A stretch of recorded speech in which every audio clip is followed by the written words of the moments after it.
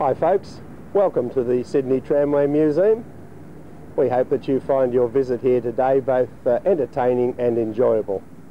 Now your guides for the day will be Darren Rawlings and myself, Norm Chinn. Well, here we are at one of Sydney's familiar red and white tram stop posts. Red and white being the colour chosen for the tramway system and used on all of its major signs for the whole of its life. Now, I think we should start off by drawing your attention to the various titles or ownerships of the tramway over the years. Now, for the first 50 years of its life, it was the New South Wales Government Railways and Tramways. And then in the last 30-odd years, it had about 5 changes of title. As history tells us, of course, the changes of title did little to improve the service. In fact, I guess we could say it'd be the reverse.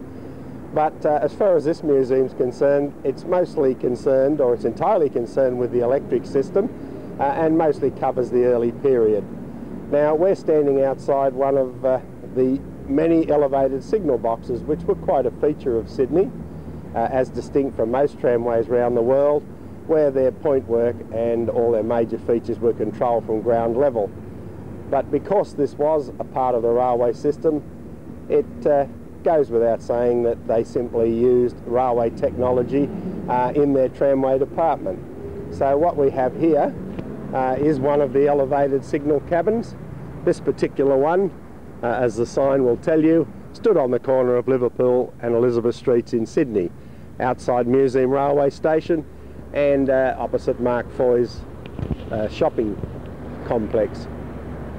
Now, these elevated signal cabins were in effect minor flats, I suppose you could say, because they were completely self-contained. The signalman had a wash basin and toilet, he had a fan for cooling, he had a heater for the heating, and he had cooking facilities which enabled him to remain in the cabin for the whole of his 8-hour shift.